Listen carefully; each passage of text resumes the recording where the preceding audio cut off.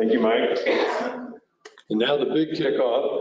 We're going to have Ron Haynes introduce residents. Ron Haynes has not only been a board member for the last year, but he was also on the strategic planning committee board. So, Ron. Thank you, Ed. First of all, I'd like to recognize John Warren, who started the strategic planning committee some time ago. John, are you here? Sorry. Would you stand up, please? Thank you. And could I ask the other members of the strategic planning committee to stand up as well, so folks will know who was part of this. Thank you. Well, I'm going to, if you'll forgive me, I'm going to read this because I really want to be proficient and efficient with my words. So we met as a committee a half a dozen times and determined that we needed expert third-party help given the gravity of the task of developing a comprehensive strategic plan that not only would encompass our amenities, but our ongoing relationship with the club, our web presence, and how we would cost effectively promote Cordillera to the outside world. We then selected a smaller committee within the strategic planning committee to vet possible consulting firms. Given the guidance of the smaller committee, we selected residents and recommended them to the CMD and CPOA, who unanimously approved it. Residents is a world-renowned consulting group that consults with communities like ours, high-end resorts and hotels around the world. If you wanted more information about them, I would suggest visiting their website. Residents has now been on the job about a year, as Ed said. Before I turn it over, I'd like to request that there be no questions or comments made during the presentation. This is in the interest of time, as the presentation most likely is going to last an hour or so. I will also tell you that we're putting together another survey. This survey will be to solicit your input regarding the ideas expressed in this presentation that residents will be sharing with us today. For those that are not here, the presentation and survey will be online later. The point is, we want your input. Lastly, I would ask you to see this presentation as just another step in the process of understanding our community, and that we are simply sharing with you all the information that has been developed by this outside consulting group. This is our way of bringing you up to speed with the process and explaining some options of how we might move forward in the future. Certainly, there are all kinds of issues that would have to be worked out regarding any strategic plan, most notably timing and financing. So if you hear only one thing from me, please hear this. We are not proposing to do anything without community buy-in, and we are a long way away from that stage of the game. So without any further ado, let me introduce Chris Fair to you, who has led this charge and is president of residents, and he'll take it from here. Thanks, Ron. All right, good afternoon, everyone. My name is Chris Fair, president of residents, based in Vancouver, which is a beautiful place to live, but walking around here today is pretty equally beautiful, and I was tempted just to walk away and go for a hike as I walked around. But it's for homeowners only.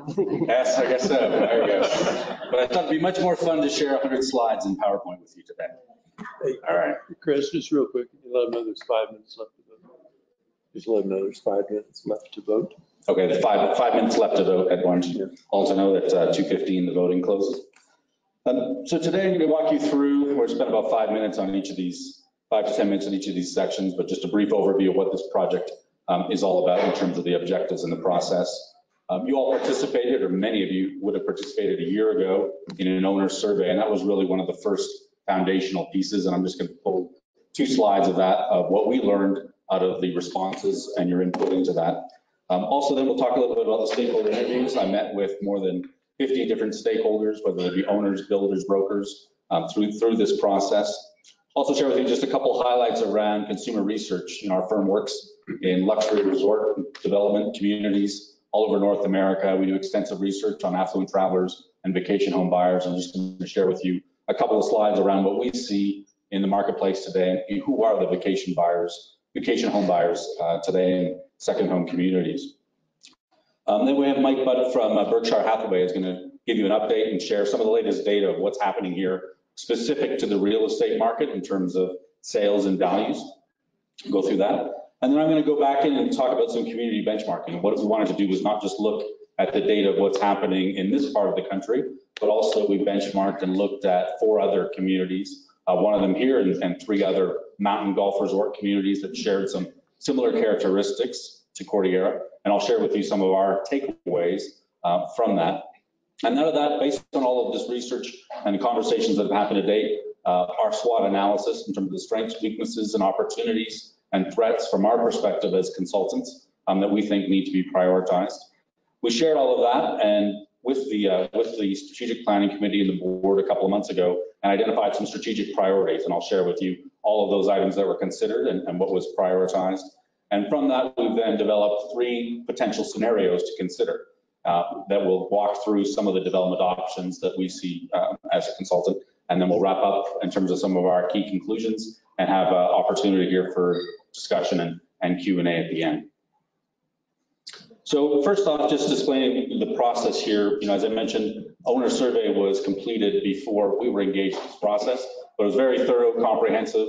66% of owners in the community, or 66% of households participated in that survey. And that gave us some insight into what is the makeup of the community today? What are some of the things that you're most satisfied with? What are some areas that need to be improved? And there was also a range of options that were presented in that survey for consideration. And I'll just share some of the highlights on that. As I mentioned, I did more than 50 stakeholder interviews, which is the next part of the process for us. And then I'll give you some of the highlights out of that. The community benchmarking followed the visioning workshop with the committee. And really where we are today is in that draft recommendations stage, where we're now taking all of this input, sharing it to get with you for feedback. We'll be going out with a survey after this, with this presentation to a broader audience. And based on that input, then we'll begin to develop the strategic plan and be putting numbers to all of the strategies that are identified. So real briefly, just in terms of that owner survey and what we learned from that about this particular community, as I mentioned, there were 475 households participated in it, 630 individuals, and that represented about 66%, 2/3 of the community, which is, based on our experience working in other communities, destinations, is an excellent level of participation. From that, we learned that the majority of respondents, that people that participated in the survey, have owned property in Cordillera for more than 10 years. The majority are also part-time residents. It's basically around 24% that live here full-time, and the rest are seasonal or part-time residents. The majority of you don't have children living at home any longer. And we saw just in terms of demographics that 76% of Cordillera homeowners, based on the people that participated in the survey, are between the ages of 55 and 74.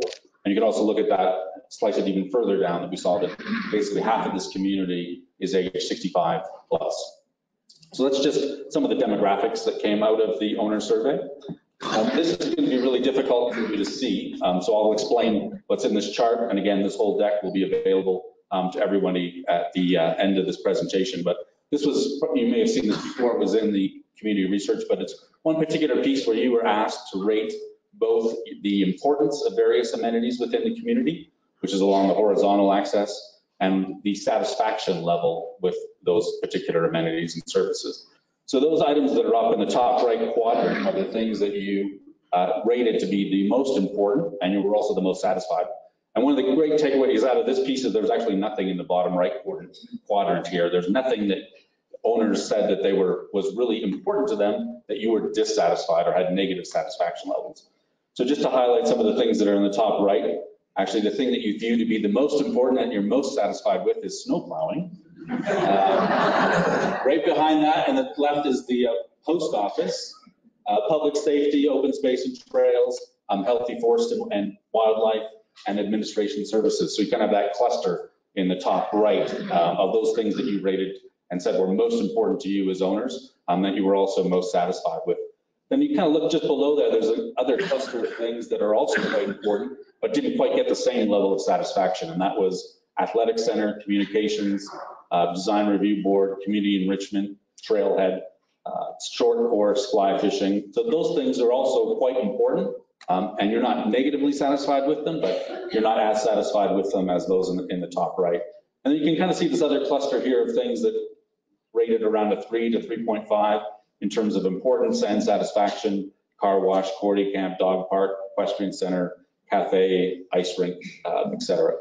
So the takeaway for us out of this is really focusing in on what's most important to you as a community. As I said, the good news out of this was there was nothing identified right out of the gate that said, you know, there's a major issue here, that this is something that the community is telling us is really important to them as owners, that they're negatively satisfied with. So what we have here are some really key strengths. And then we have a few other areas here. What I really look at are those things like athletic center, communications, community enrichment, design review board, trailhead, as things that there's room for improvement. There's something there that we want to figure out, how do we raise those up in terms of level of satisfaction. This chart you also won't be able to see, but one of the key takeaways here was you were asked about your level of support for a variety of potential improvements or modifications to Cordillera. And basically a 3.0 or higher are those things in aggregate that you're in favor of as a community. And there were actually only 3 things on this whole list that in aggregate as a community that you were in favor of. And that was marketing the Cordillera community, charging fees for equestrian lessons and clinics, and marketing Cordillera real estate. And just behind that, just almost at 2.98, was providing a shuttle service during the ski season and expanding healthy forest and wildlife mitigation. And then you have all of these other things here, like expand and remodel trailhead pool at 2.52, things like provide a year-round dog park 2.3, build a centrally located community center was at 1.96.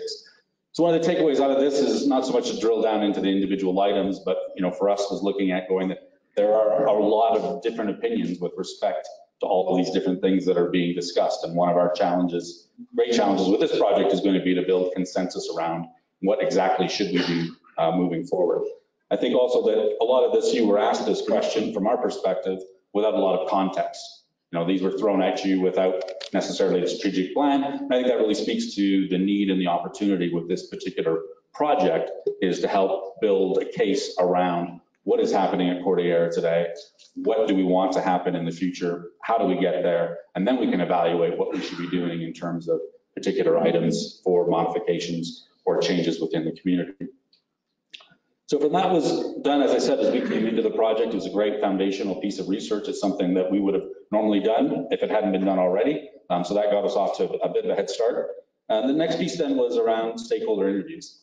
As I mentioned, I met with between 50 and 60 different individuals. We really looked at a cross section of everyone from board members to part-time owners to full-time owners. And then more importantly, because we'd already done the survey, we had a lot of those insights, was actually engaging external stakeholders. And we talked to brokers, we talked to builders, we talked to architects, we talked to people from the county, we talked to people from the town of Vail, of getting what do they see as some of the key issues and opportunities from an external perspective as it relates to Cordillera. So these are in no particular order, but just some of what we've heard in summarizing those conversations. Some of the key strengths that came across out of all of those interviews, with there's really a strong owner and community pride amongst all of the owners, or by and large all the owners that we talked with respect to Cordillera. One of the feedback and recurring themes around what you see as the key strengths of Cordillera: the open space and trails, views, natural environment. You're really living in a one-of-a-kind environment that unlikely to be replicated in a community form and any time in our lifetime anyway. Also, best-in-class golf experience. For some people, I highlighted the unique access to private fly fishing, which a lot of other communities don't have.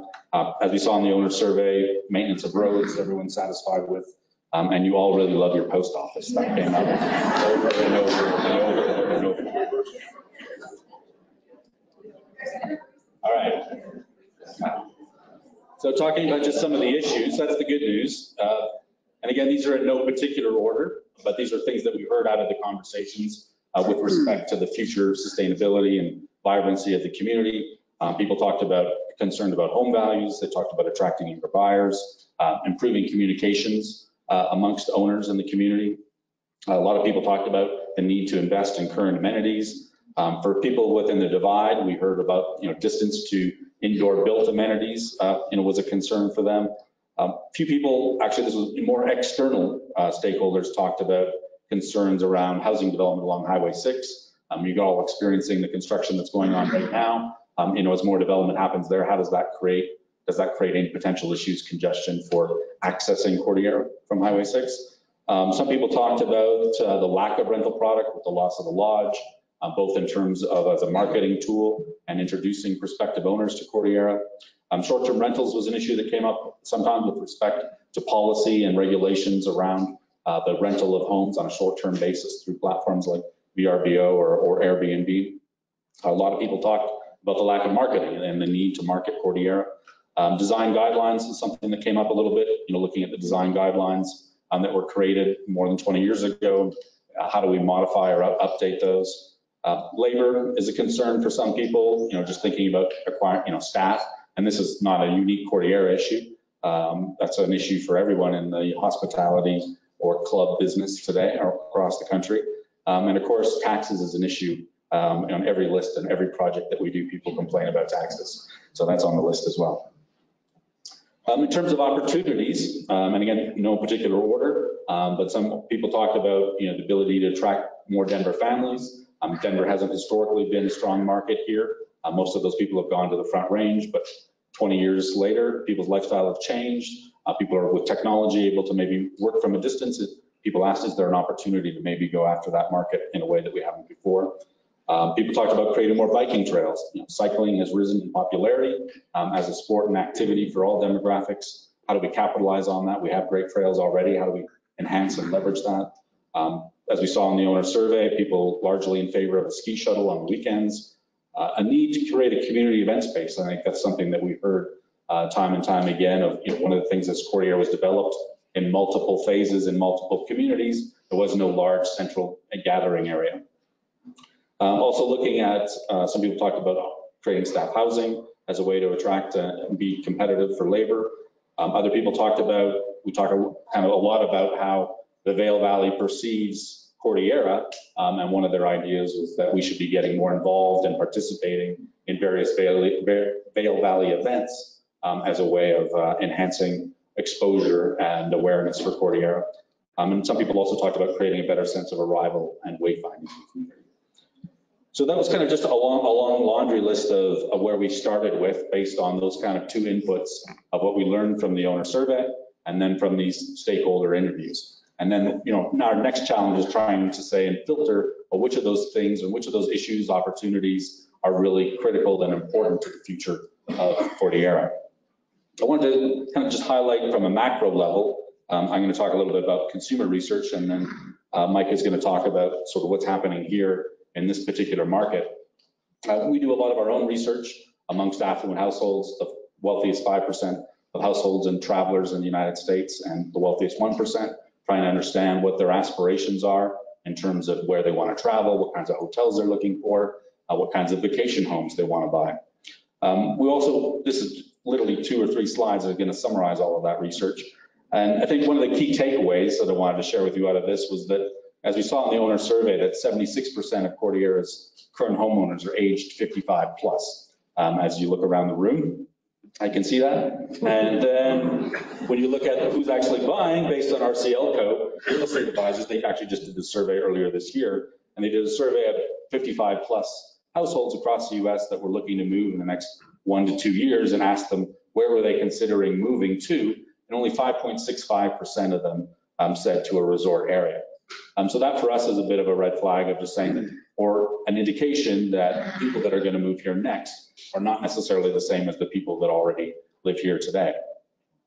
In our own study around vacation homeowners, that we found that just 14% of vacation homes, second homes, are owned by people that are 65 plus across the country today. And then we also, when we look at prospective buyers, we found that only 5% of those households looking to purchase a vacation home in the next 12 to 24 months are age 65 plus. So the key takeaway here is that, and we heard this through the conversation and the stakeholder engagement, that we expect that we need to attract that next generation of buyers. And I think a lot of the data, backs that up. So who are the vacation home buyers today. We spent a lot of time thinking about this, as we have more than $2 billion of real estate in development in various projects. So we're thinking about who are we selling and marketing these homes to. We found that 59% of prospective vacation home buyers fall into what we call a particular psychographic. So rather than just thinking about the demographics and the cohorts, we actually try and look at behavior in terms of how travelers, what types of destinations they go to, what types of activities they participate in. And this segment called All-In Enthusiasts represents about 24% of all households in the United States that travel. But when it comes to buying and considering a vacation home or a second home, they actually 59% of prospective buyers fall into this particular segment. And I like to characterize them as, and you probably all fall into, many of you into this segment as well, and that you're very activity oriented, not so much around passive leisure. You're looking for active leisure. You're looking for hiking, you're looking for biking, you're looking for skiing, you're looking for golf, and you're looking for other enrichment experiences, opportunities to learn, etc. These are the most active of all of the segments. And the key characteristics of this all-in enthusiast segment, when we look at the affluent ones that have household income of 250K plus and a minimum net worth of 2.2 million, so they fall into that wealthiest 5%. They're actually the youngest of all of the traveler segments. On average, they're 43 years old. 82% of them are still working full time. 65% of them still have kids living at home, which is why you see their average household size is 3.5. And 16% of them have income of over $1 million, and 44% have net worth of over 8 million plus. So as we think about and putting together a strategic plan for Cordillera, we're mindful to think about the input that you gave us or gave in your owner survey around what's important to you today.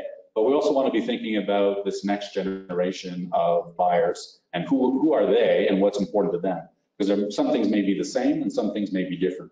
And it's important as we think about a long-term strategic plan that we're looking out 5-10 years from now, that we're not just thinking about the needs and what's of interest to you in this room, but also for this next group that's going to come next.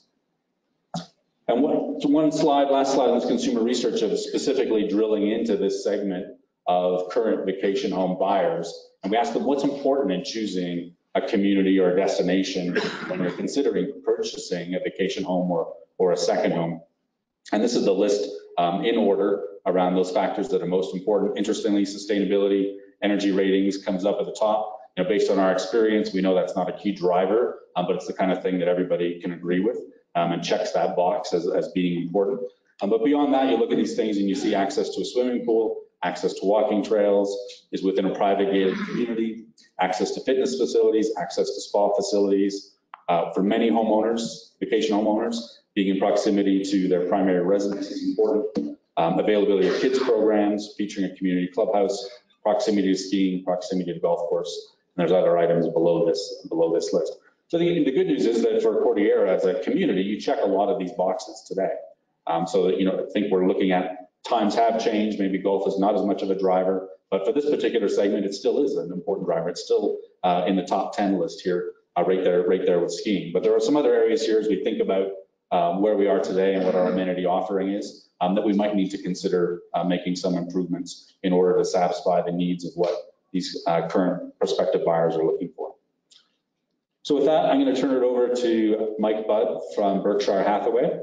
Mike's a broker. You probably met with him in the past. He's collected extensive data throughout the Vail Valley, and he's going to give you a bit of the highlights around what he sees happening here currently and also historically over time. Mike? Thank you. Thank you. 1 second here while I open up my cheat sheets. Yeah. I guess, let's see, let's start here. There we go. This is kind of the basic graph that we always throw out.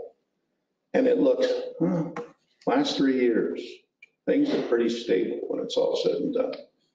Key points I just want to mention here is, let's always look at that under $1 million price point and the number of transactions in that area.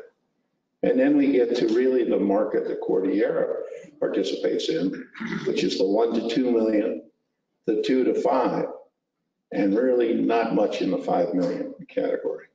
So, but to understand that, we need to go to a little more detail. This is a breakdown and percentage share of the respective markets. If we look at that under 1 million, and there was a time when, if we go back to the late 1990s and early 2000s, when many of the enclave product, which are about 228 or 30 of total houses, were selling in that range. So we did used to participate in that category, not so much anymore, but you can see that category was at 75%, 73, down to 70. And then if you go down to the next one, which is just using the 6 months and takes us over to 2019, it's dropped down to 68%. That's not by choice, that's by absolute lack of inventory. For many years, the highest transactional market share in the valley was 500,000 and down. And then 500,000 and to 1 million was the second largest. That is flip-flopped. Lack of inventory in the 500,000 down, which is driven in a lot of instances by cost of construction. And what it did is it moved up into the 500,000 to 1 million category as the lead transaction area. And that really allowed the people who were financially capable at the upper end of the lower segment moved into the lower end of the upper segment. But it kept the total market relatively similar. But then let's get into really the market shares that Cordillera really participates in, the 1 to 2 million and the 2 to 5 million. That's basically where the bulk of your business takes place. But what we need to understand, that only impacts 29% of the real estate market in this valley. So we've got a good share in that market, but that's all that we participate in. And that kind of goes back to basic economics 101, supply and demand, price elasticity, all of those things. And then when you get into marketing terminology, you get down to what's the unique selling proposition of an individual product. One of the issues that we have to address is that the bulk of the property was constructed pre-2003 effectively. So therefore, it was created in an environment that was driven, as the macro numbers talk about, baby boomers who bought, and all of us embraced that product. Now we get to that next group of folks that are in their 40s and early 50s. As we just heard, they travel a lot. They're a lot more inured with that process than owning a space that they come to. It's a little different animal. And so that makes the whole proposition a little more creative as to what we need to do or not need to do in the process. But it's, we're maintaining, we're at 30% market share if we look at it in the first 6 months of this year. So it hasn't really changed much. It's staying in that range. And what's going to always be the driver is the number of units that the market offers. So let's go. This is one of those, like the first one. Oh my goodness, the per square foot sales prices of Arrowhead, Singletree, and Cordillera. Now, I have to tell you, that graph is not worth the paper it's written on, unless you look at the detail and understand how it's created. But so often, that's what we get hung up talking about. The real facts are when you get this way. Here's Singletree, which showed that it had a slightly higher per square foot selling price than Cordillera. Singletree, if we go back 4 years of full-time and year-to-date through the 21st of August, that's what they do under 1 million. Then they go to 1 to 2 million. They've grown in that category, but it's still not huge until we got to this year. And it jumped to 15 transactions year-to-date versus last year, 29, so we're already halfway there. But the real key is you go to the next 2 columns. They have 4 under contract, 4 and 2 in the different segments. but their inventory is 3, 9, and 3. And I left out, they have 2 listings over 3 million, first time ever. So they actually have 19 listings. But when you look at that relative to what they're selling, they have 6 months or less inventory, which says they have a very stable market. Second part of that equation is supply and demand and the price elasticity thereof. They're driving price points up for lack of product in those key price points for those. We're now seeing duplexes in Singletree that are brand new, 2,000, 2,200 square feet, selling for $1.2 million, $1.3 million. Think of the impact that has on the per square foot selling price in Singletree. And that's one of the things we always have to look at. If you go down to the average per square foot sales, that's the second from the bottom. 2,680, 3,300, 2,700, 2,900, 3,000. Those numbers are almost 2,000 square feet below the same average transaction in Cordillera, which is going to impact your sales per square foot numbers. Doesn't mean that it may not be $2.5 million, but you know, when we get hung up comparing those, the actual average per square foot selling prices, 319, 320, 355, 375, 374, those all begin to correspond to that $1.2 million category growing. That's the driver for that for Singletree. Arrowhead. This one really throws most of us. 1 million and under. They sell a significant number of condos in that segment. They currently have 4 under contract and they have 4 in inventory. Well, they already sold 8 in the first 8 months. They're very low inventory at best in that category for the balance of the year.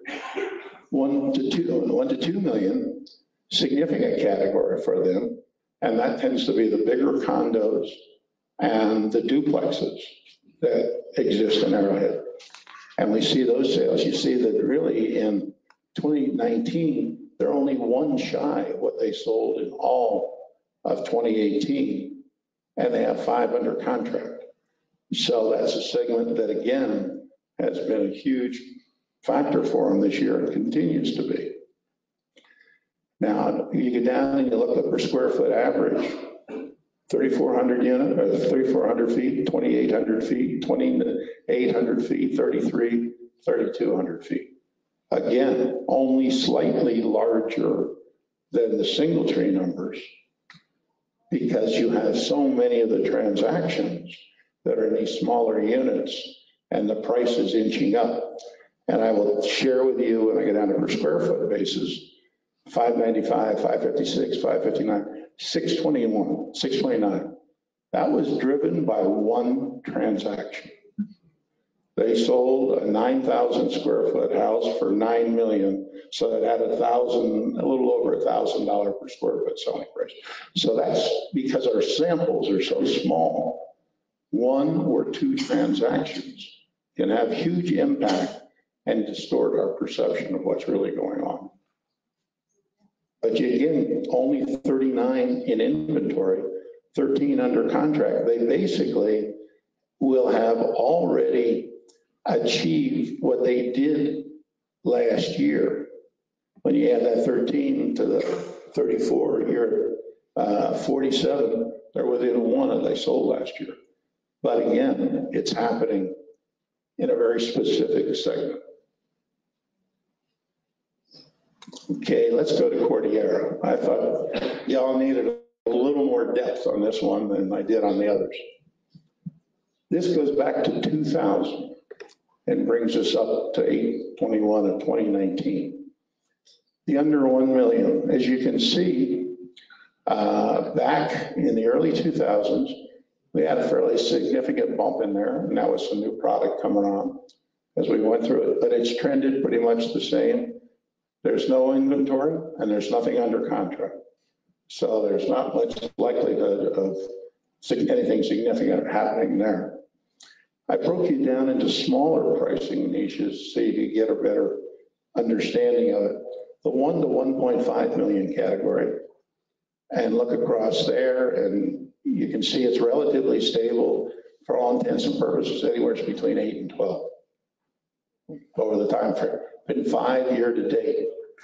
But there's one under contract, and the inventory is only 7 units. So effectively, it's right about what's considered to be a stable market inventory.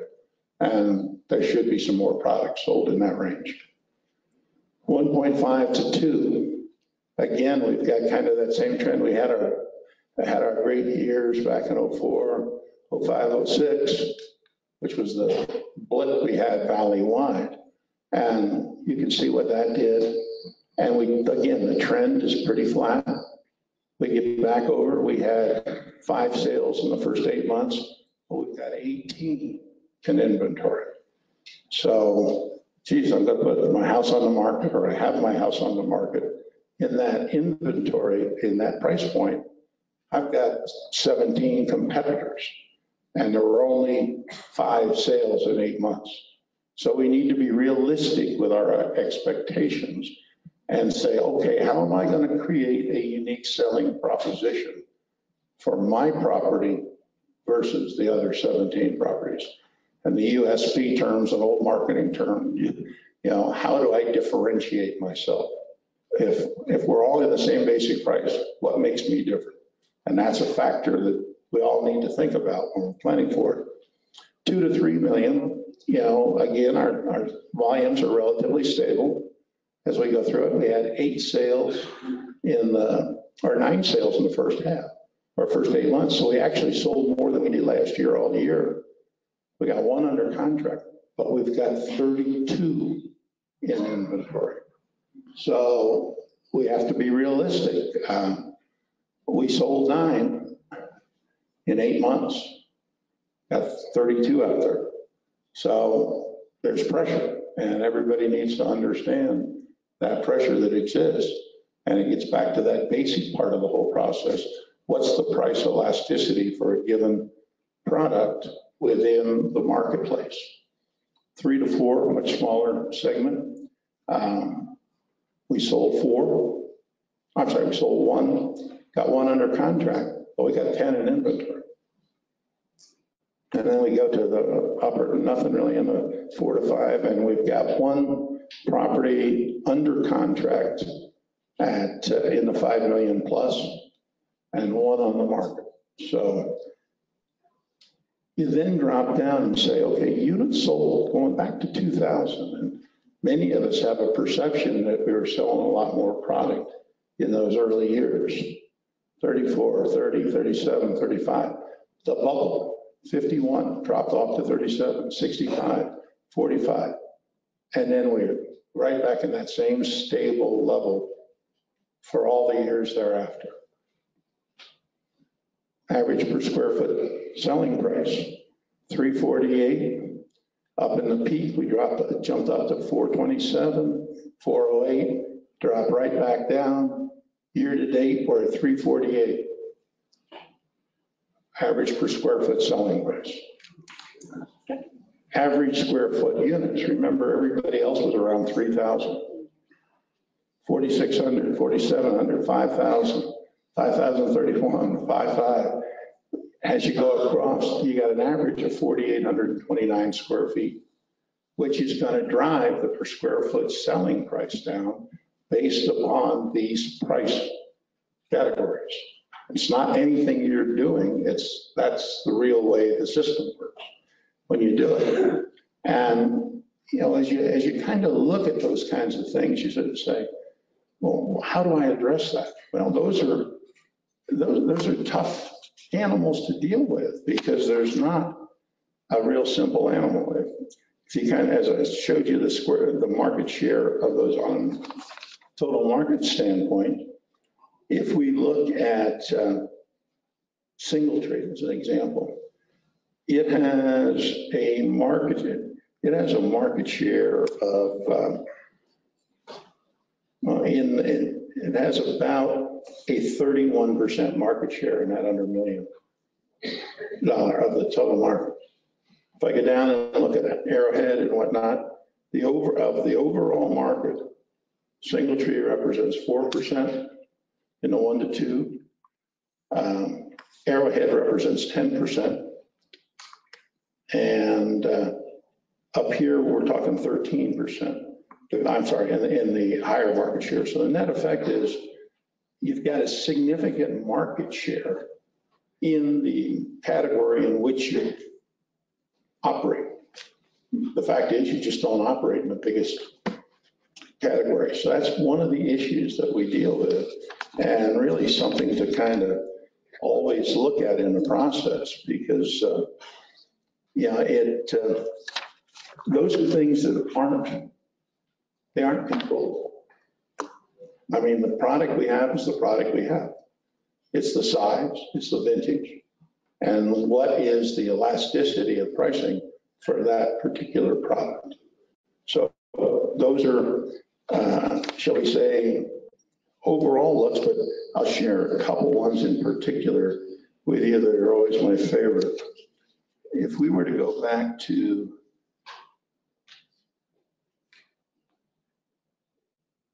here's the total market. If you look up there at 5 million plus, last year the market had 51 transactions. They represented 4% of the units in the whole valley. They represented 32% of the dollars in the whole valley. So if I then go to 2019, 6 months, there's 18 units in that market segment, which is only 2% of the market. So if I just take that decline, that represents $113 million in decline in that category alone. And the overall market is only down $69 million. So the market is up in dollars, slightly down in transactions, but because of those transactions, the market is down basically $75 million. So everything other than that has pulled it down.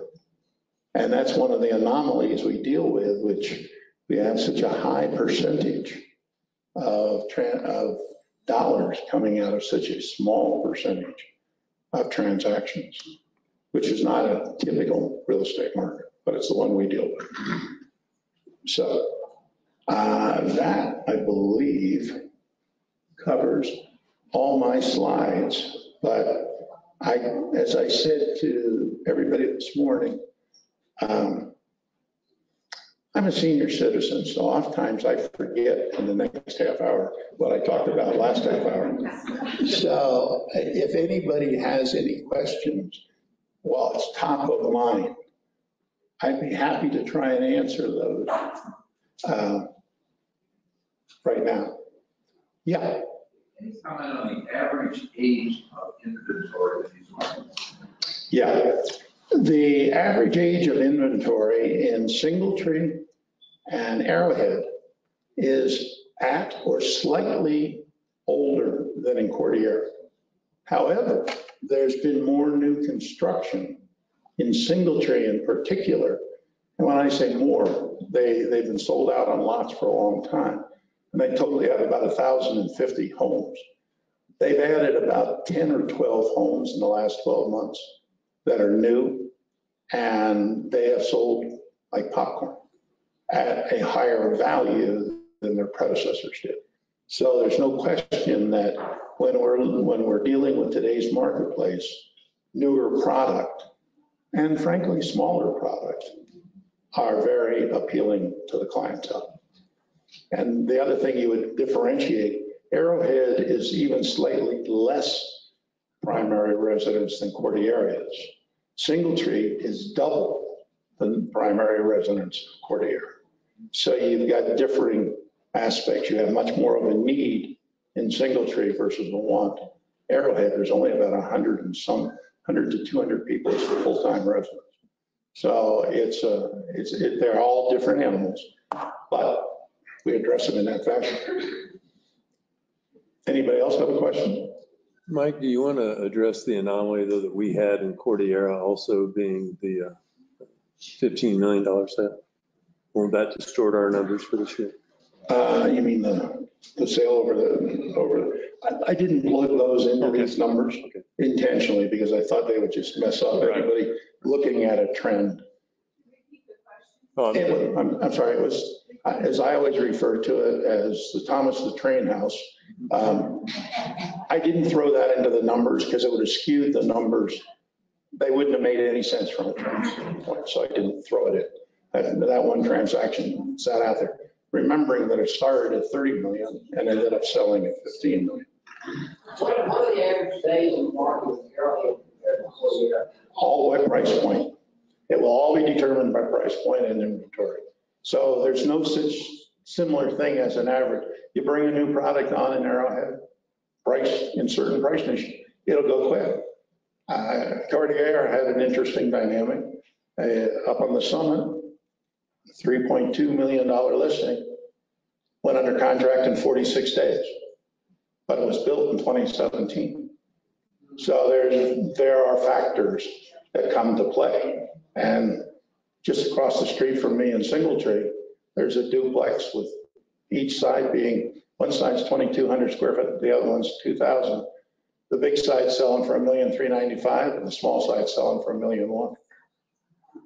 It used to be you bought duplexes in Singletree for $700,000. Yeah, I'm sorry. It seems as if the valley is on fire in terms of the Valley Club versus up here. Do you notice a difference? The Valley Club is a totally different animal. You're right. However, let's go back to supply and demand again. What we find is more full-time residents gravitate there. Very simple answer, proximity. And I'm willing, if I'm buying there, I want the proximity versus feeling that I-70 and the trailer park is my primary view. If I want serenity, views, etc., this is where you want to be. But you have to look at who's the buyer, and that tends to be more of a need buyer than a want buyer. We need to move along or we'll be here all day. Nobody else has any questions?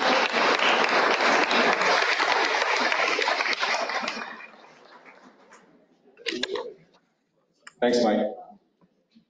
So the last piece of research we wanted to share with you was then also looking at some other community benchmarking that we did. We looked at and identified other mountain communities that all had golf as a component, proximity to skiing, and wanted to look at what's happening in these other markets.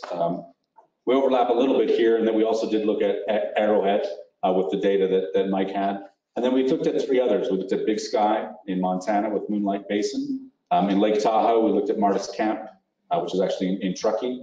And we looked in Park City at Promontory. All of these communities, I'll share just a few highlights of, to bring up to speed. Arrowhead, you're probably quite familiar with since it's right here. Nicholas Golf Course, they have access to ski and ski out clubhouse. And you saw all of the data there that Mike shared around this community. So we won't spend a lot of time on this one. As we get outside the Vail Valley then, we looked at, what are some of the best performing mountain resort communities? And Martis Camp is right near the top of the list. This is a community we worked on several years ago. It's 2,000 acres, backs up onto North Star in Lake Tahoe. It's just outside a small town called Truckee. There's 672 home sites. They've all been sold at this point in time, so the community has been completely sold by the developer a few years ago. Has a major 50,000 square foot golf clubhouse and lodge. Has an interesting amenity. I'll show you pictures of a family barn. Has a Fazio golf course.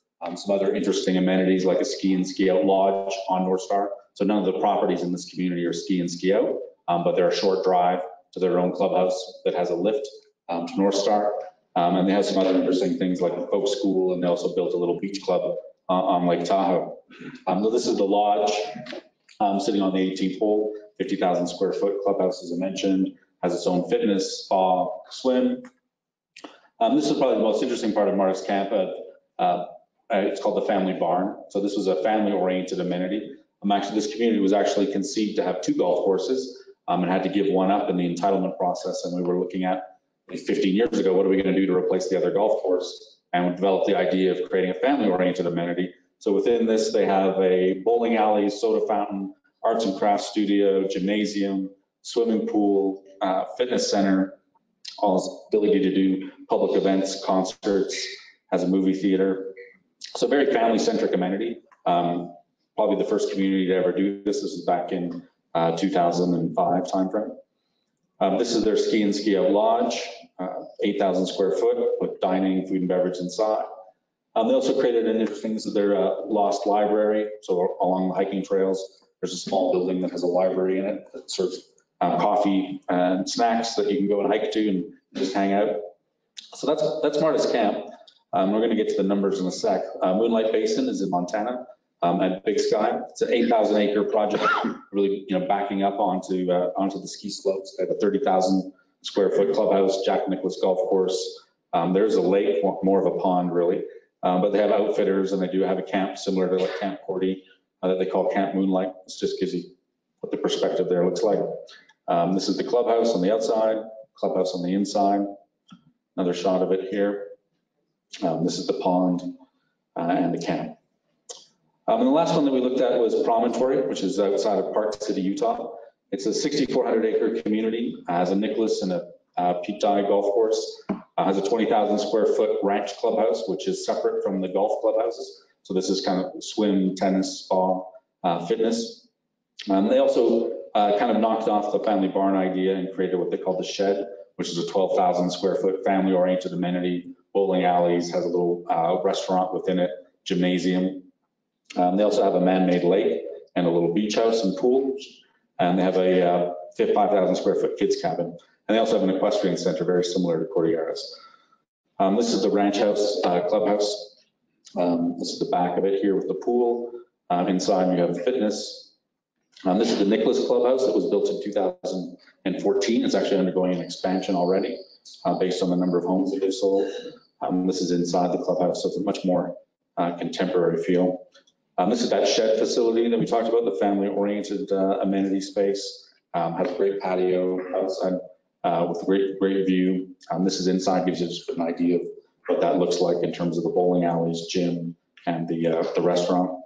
And this is the beach house looking out, which is really a small facility, but has an infinity edge pool and this large man-made pond that people take out stand-up paddle boards, et cetera. So that's kind of just to give you a bit of a very quick visual reference, but what we were really interested in looking at that of, so what are the homes here selling for in these different communities? So you can see we're looking here at median listing prices of Martis Camp. Your median price is 5.6 million, and they're selling at a median of about almost 1,200 square foot. So been probably one of the highest benchmark communities. And this is largely driven by the market is all Silicon Valley families, owners, huge wealth creation there, and some of it is finding its way to Martis Camp. And certainly when you compare Martis Camp to everything around it in the North Lake Tahoe area, those homes are selling at 276% of what the median per square foot price is in that area. Here we have Arrowhead Village. You already saw those numbers. We looked at and compared, well, what Arrowhead is getting about 180% versus the median price per square foot in this area. Moonlight Basin, interesting here, they're at 729 a square foot. Most of that is, all of these first three communities here have close proximity to skiing, which really drives some of those price points. And we did a whole separate analysis of looking at the premium of ski in, ski out, or ski access versus non-ski access. Promontory, it's interesting, it's at 528 a foot, and they're capturing the median price, even though that they're actually 20 to 30 minutes away from skiing. So in a proximity relationship to skiing, very, very similar to Cordillera. And then here we have Cordillera, median listings are at 2.3, and our median listing is 380 versus the mean averages, but similar.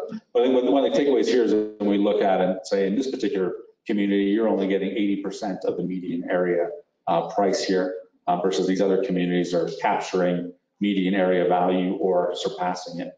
So we wanted to look at it and just a little bit just around, why is that? And I think some of our takeaways is that obviously the closer any of these golf communities are to skiing, the higher values they're getting a premium over area prices.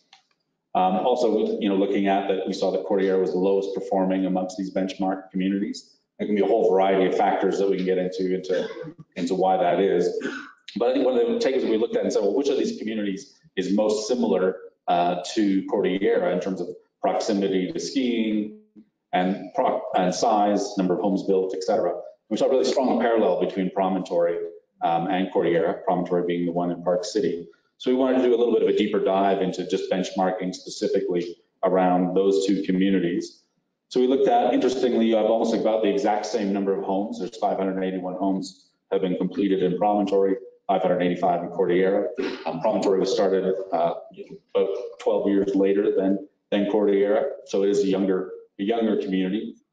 Did not have necessarily have a similar story in terms of this project. Also went bankrupt at one point in time. It was recaptured by the original developer that was able to write off a significant amount of debt, which gave them a competitive advantage to revalue and reprice all of their real estate and also infuse and create new amenities in that 2010, 2012 timeframe. Max, the one big difference here is that Promontory is planned, or it's entitled to have 1,600 homes, whether it ever gets there, versus around 850 here. When we look at just looking at the product specifically, you can also see a lot of similarities, both in terms of the sizes of homes. Obviously, there's some big differences there in terms of median listing per foot, and then also in terms of the ratio between what they're capturing versus what Cordillera is capturing. Tax rates are fairly close, 0.7% versus 0.9%, but the HOA makes up for that.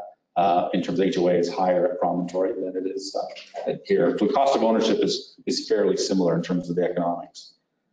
The next piece we looked at is, well, if the economics and the product and everything else is similar, what's different between these two communities that might explain, why they're capturing a higher dollar per square foot. And we analyzed and looked at all of the amenities from one community to the next. And you can kind of see here that, Cordillera has 28% less golf clubhouses, 58% less athletic spa facilities. And this is in terms of square footage as a rough measure. So we're not even looking at the quality, just at the quantity.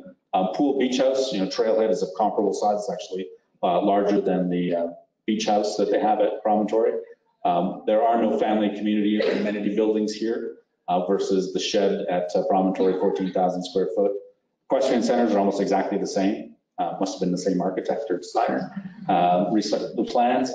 But when you look at the total built amenities, there's roughly 150,000 square foot of built amenities at Promontory versus 100,000 here. And that works out to 244 square feet of amenity versus 165 here at Cordillera.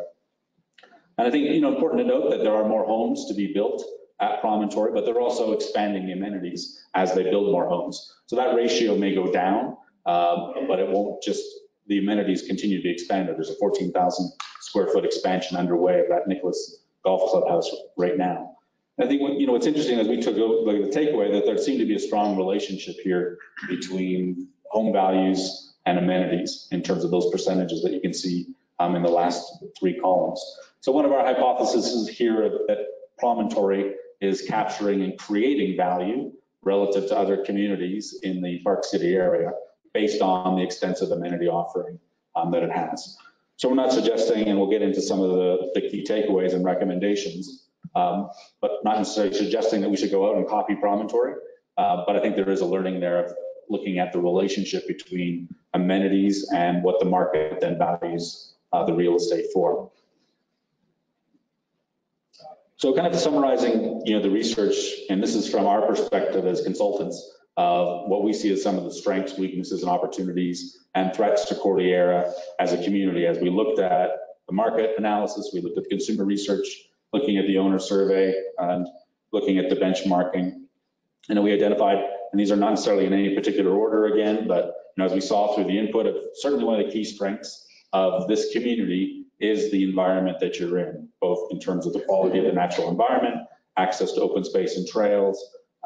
This environment and what you're in here is 10 times the quality of what owners of Promontory get to enjoy. And the size and scale of a mountain community like this is unlikely to be replicated, certainly in my lifetime, if ever. Of course, you have world-class mountain golf experience, and your proximity to Vail and Beaver Creek, which we would look at as the two premier ski resorts in the country. And then you also have proximity to the airport, which many communities do not. So that for us was kind of just summarizing what we saw as these are true competitive advantages for Cordillera.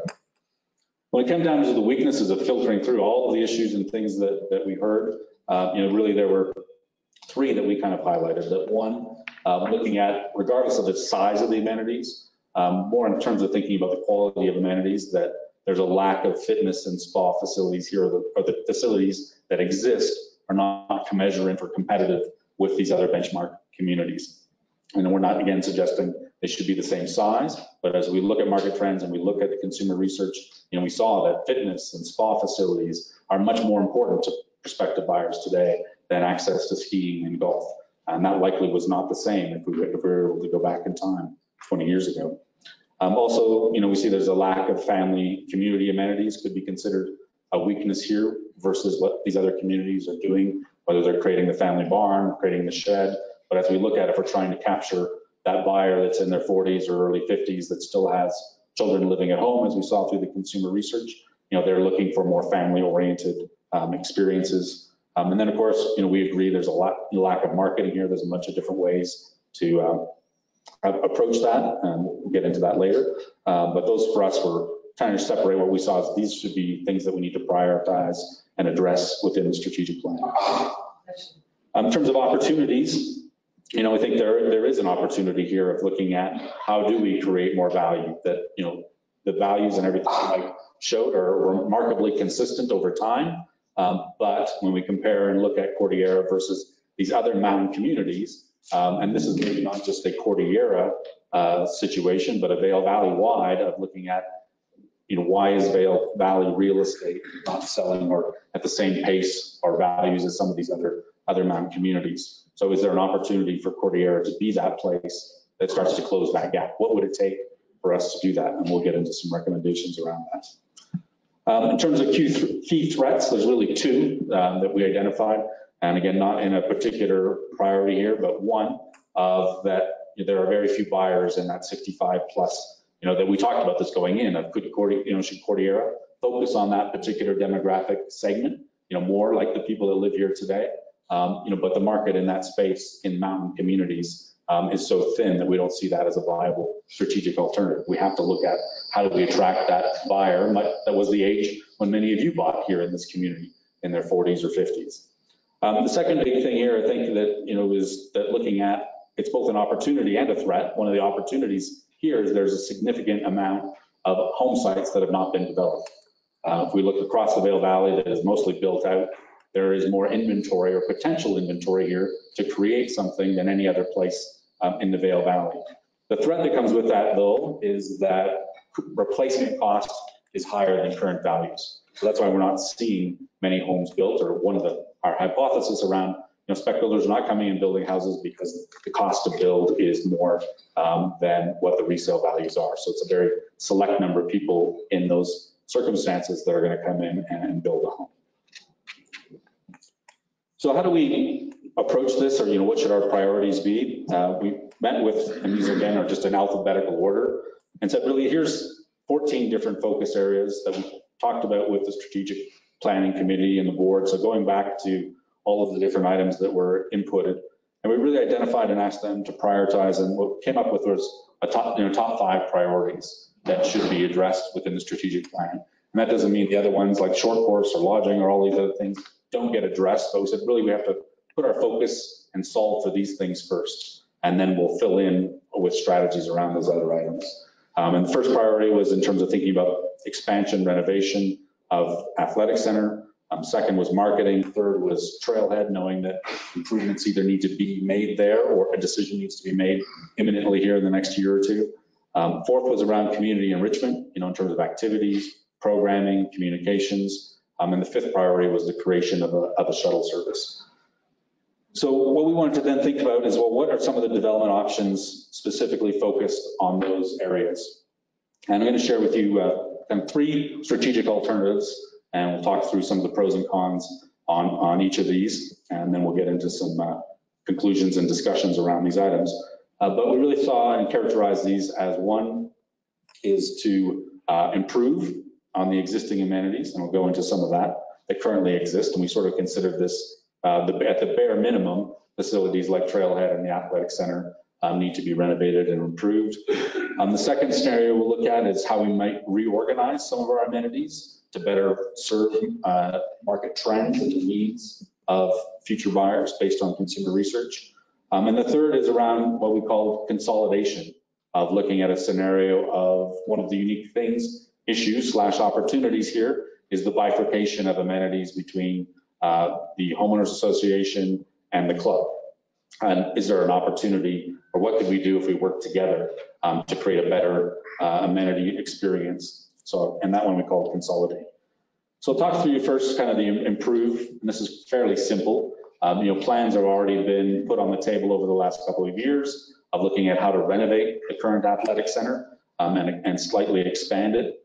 And also in the scenario of replacing the pool at Trailhead, largely leaving that facility as is, but there's a need to replace the pool, and plans and estimates have been forwarded on that. So here we're really looking just at leaving the amenities, the experience, largely as it is, but with some improvements like adding spa facilities, expanded fitness facility at the athletic center, creating additional pickleball courts. There's plenty of land to work with there. Areas for spa treatment services, yoga, trying to capture and create more opportunities for wellness that we know resonates with prospective buyers today.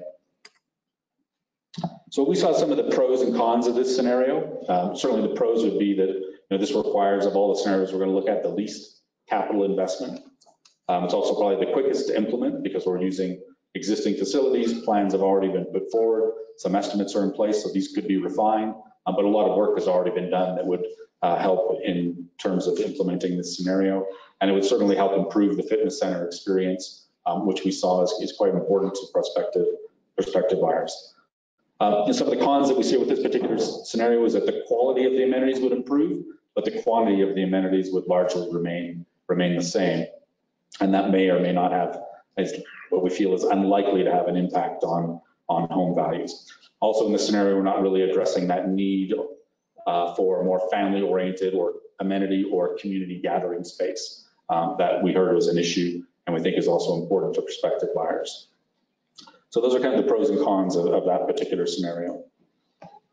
The second scenario we looked at and said, well, what would we do if we were starting this community from scratch? And as we know, a lot of the amenities in the strategy were developed through the phases. If you were looking at this community holistically, you might have organized the amenities differently than the way they were created.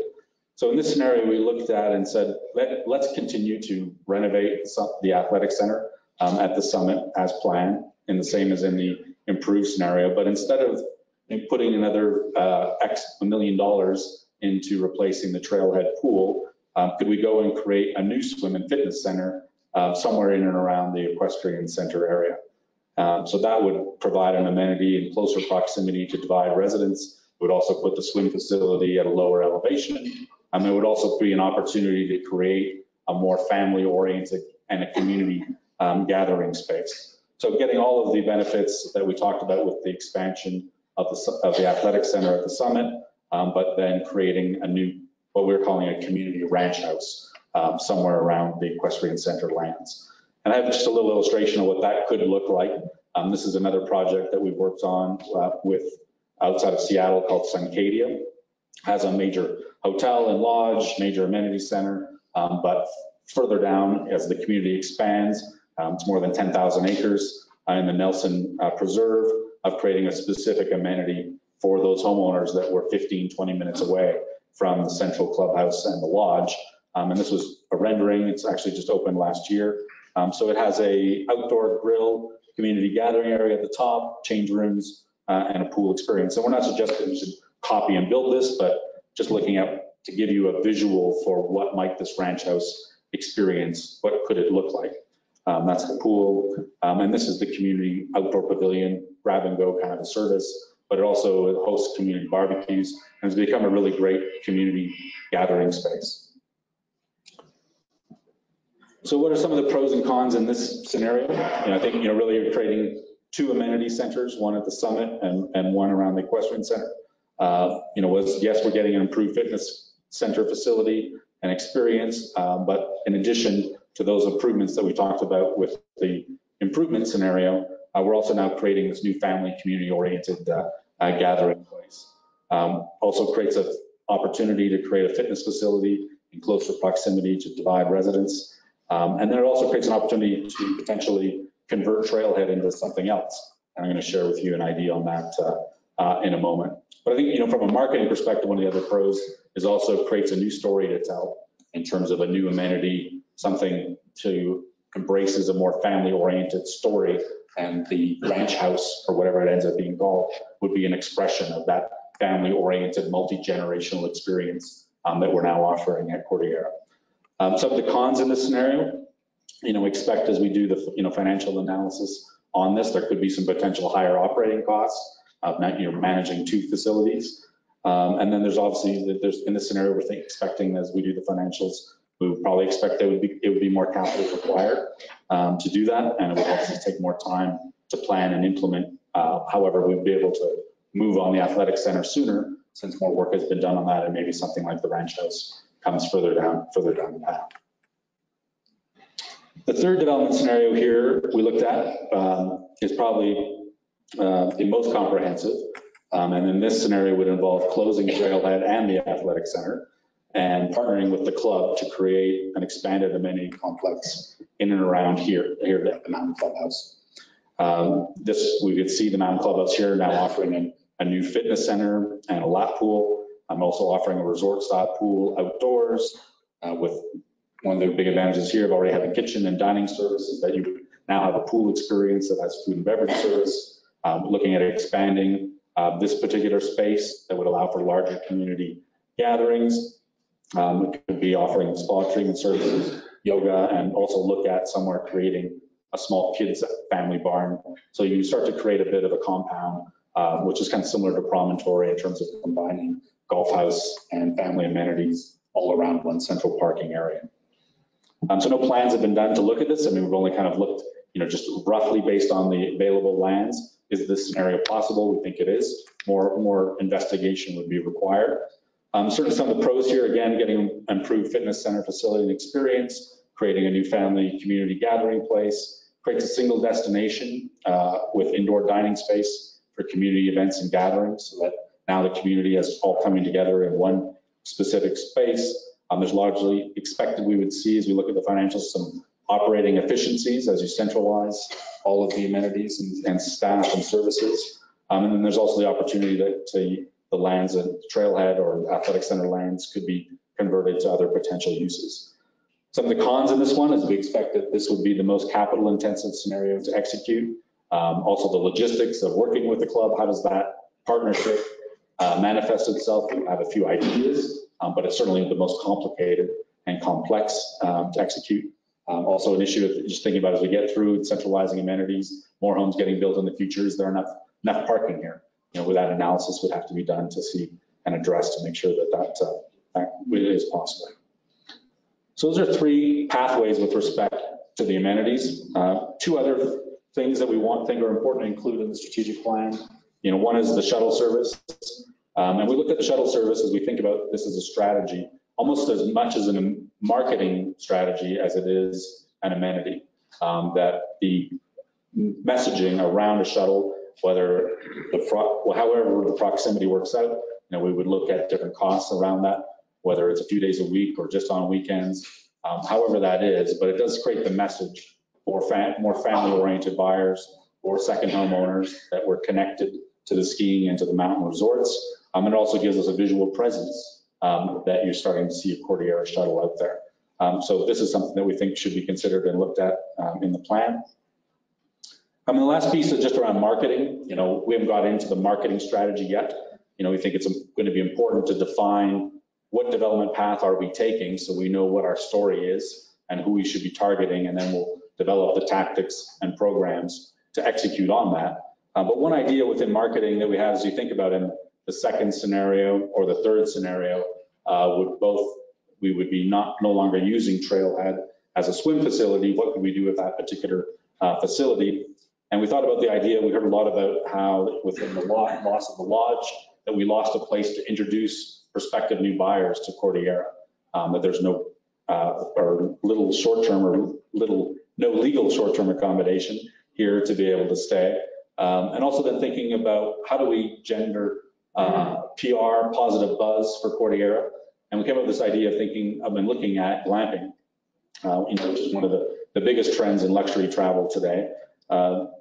We know that the economics of a hotel don't work, as the lodge proved out, and we don't think that that's a positive path to go to try and compete with all of the bed base that's out there. But the idea of a seasonal glamping resort is something that could have legs. And again, this is not a moneymaker. It's probably a cost neutral proposition, but it's actually a marketing strategy in terms of now, how do we get Cordillera into travel and leisure and Condé Nast and the various travel magazines. One example to kind of visualize what that might look like is this is actually one of the most expensive hotels in the world. You pay $4,000 a night to stay in one of these tents on the west coast of Vancouver Island. It was recently acquired by KSL Resorts, who in partnership with Aspen owns Deer Valley and numerous other Steamboat and numerous other ski resorts through Alterra. So they've actually looked at the financials around this and saw this as a very lucrative business model that they want to create and expand. This just gives you a little bit of an idea. And then they have a central small little lodge building for the restaurant. So we could conceive of repurposing a trailhead in that building with glamping around it as really more of a marketing strategy than anything else to bring affluent travelers into Cordillera in the summer season. So that's blue sky thinking, but just one of the ideas as we think about as we look at development options, what happens to some of these other facilities or lands if we were to make significant changes. So just to wrap up, and then we'll get into questions of just kind of 5 sort of conclusions from our perspective at this point in the process.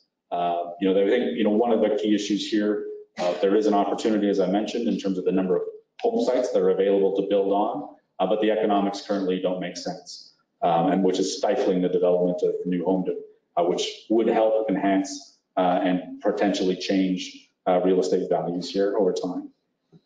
The second is that, we think you have incredible natural assets here, but as we look at and study these other communities, both here in the valley, that the quality and quantity of the amenity offering here and the types of amenities is not necessarily well aligned with what current buyers are looking for. And we think that that needs to be addressed to improve the attractiveness of buying homes in the community. Third is that, we believe that you need to offer a more family-oriented program. So we have Camp Cordy and Trailhead, but that facility and the programming of it for families and multi-generational activities is relatively limited compared to some of these other communities that we're seeing that are being very successful in the marketplace. And 4, I talked about just the opportunity of looking at, can we raise values here over time to get closer to the median area value, that currently you're 80% of the median area value, that a home in Edwards is actually on a per square foot basis is selling for the same or more. So why are homes in an unamenitized area selling? And then I think Mike touched on that, the need versus want. So there is a need for housing, which is probably driving up some of those prices, but that's atypical in a master plan resort community with amenities. We would expect it to be selling for more than, and getting values higher than what the primary residential real estate is getting. So you think it's just the difference of, as if we could raise values, what does it cost to invest? And this just kind of illustrates, if we were looking at aggregate value of homes in this community is around $1 billion, of 1% increase in those values is 10.5 million. And if you go to 10%, it's 100 million. That we cannot say conclusively that if we invest X, it will generate this result. But we don't expect that things will change significantly other than rising with inflation if we do nothing. So I think that for us is actually an economic opportunity here of looking at investing X will hopefully generate Y result, and somewhere in the spectrum that exceeds the investment that's made. And lastly, I think we heard a lot about marketing. We, from our perspective, think marketing is important, but it should only be put in place, and a marketing strategy can only be developed once we've decided on a development path in terms of what we're investing in, how we're positioning this community, and then we can develop the appropriate marketing strategy. We think spending a bunch of money on marketing before that's done and knowing where you're going would be money that would largely be wasted. And we do marketing and have creative services and do that for a lot of communities, But in this particular case, it's something that we would advise against until we have clear vision, clear strategy, clear path, and then we'll know who we're going after to target it with those marketing initiatives. So that kind of this slide just summarizes those 5 conclusions. Lastly, in terms of our next steps are to share this presentation with all of the owners and put together a survey to get your input on some of these different development options and opportunities so that we can hopefully get down to a couple of preferred scenarios based on that response. Maybe it's all 3 we'll have to look at, but we would then put together a financial analysis around those. So what are the numbers that would go with each of these particular scenarios? And then we can share recommendations with you and coming back of looking at scenario A versus scenario B, what those costs and investments are, how that might be executed in more detail. And then that would allow us to then hopefully choose one particular scenario and draft and finalize a strategic plan next year. So that's our presentation today, and I think we're going to probably have lots of questions. I know we threw a lot of data at you. As I said, we're going to make this presentation available so that you can all digest it and dig into it. But we're excited at the opportunity here, the quality of what you have available, and think there is opportunity for Cordillera, both in terms of enhancing quality of life and the experience, which is fantastic today. It can be even better, and there can be some commensurate economic lift to that if those investments are made over time.